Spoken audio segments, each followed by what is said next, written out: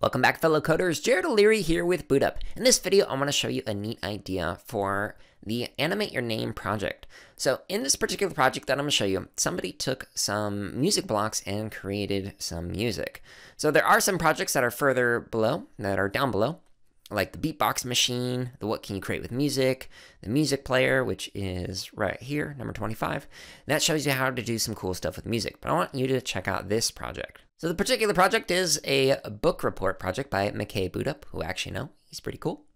And when you click on this and you start it, it's for a character from the book, the Harry Potter series. So the thing that I want to show you, the neat idea, is when you click right here, it actually starts playing some music. So this is a song from the Harry Potter series. So this is a song from the Harry Potter series. I can't speak this morning.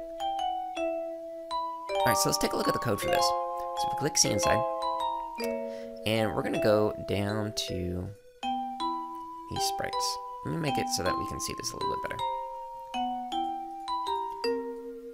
So we've got this music, and it says measure. So 1, 2, 3, 4, and it keeps going all the way up to measure 27, 28.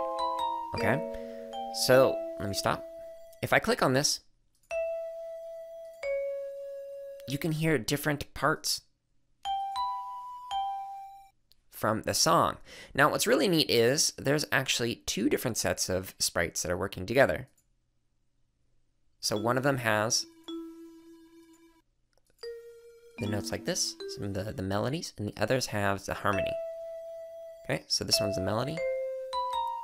Melody is basically like the part that you would sing, and then the harmony is like the stuff that supports all that. So when you put all these together, it created the song. And you can see it moving. Measure 4, 5. Okay, now let's go right here. You can see it moving as well. 12.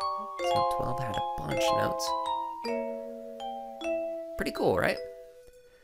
So that was a really neat idea that I wanted to share with you. I would like to see what kind of music you could create with some of these music blocks.